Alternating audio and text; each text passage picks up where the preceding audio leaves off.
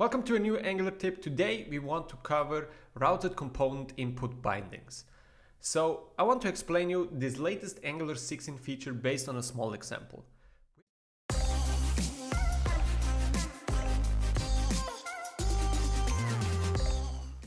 We have a simple application with two buttons. The first button routes to user profile full with 1 to 3 in the route, and the second one to user profile limited 1 to 3. So we have two routes configured, once a user profile full and it accepts the user ID, and another one user profile limited, which also accepts a user ID. Both routes route the exact same component, but the difference is that the first route passes in a data which says full profile true, and the second one says data full profile false.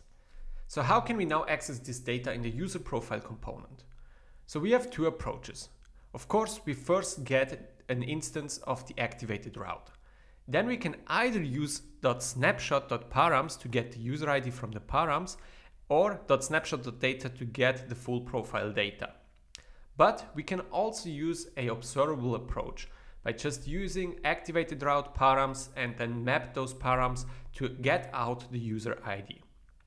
The same for the activated data. So what is the difference between those two approaches? Let's say we would route to the user profile 1 to 3 with the data full view.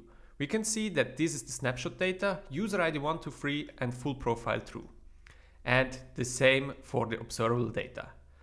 But what if we now have a button that says display user 1 to 5? And this would now route to the exact same route, just change the user ID in the URL. So let's click on that, and we see that the snapshot is still 1 to 3, but the observable got adjusted with 1 to 5. So that means with the observable approach, our user ID also updates. The snapshot is just once called when we first route to the component, and then later we don't get any updates. So this is quite some code that we have to write, and that's exactly where routed component input bindings come in. So let's go ahead and just use routed component input bindings in Angular 16. To do so, we first go to our app config where we also provide the router, and we can say with component input binding. Of course, we have to import the with component input binding function. Once we set up our router to use component input binding, we can hop back to our component and add a add input with the name user ID. Note that this name has to match the query param that we have configured inside our app routes. So it has to match with this name here. So we now have an input for our user ID. Let's also add an input for our data. At this point, the ID is not happy because we still have our old code. So let's go ahead and remove all of that.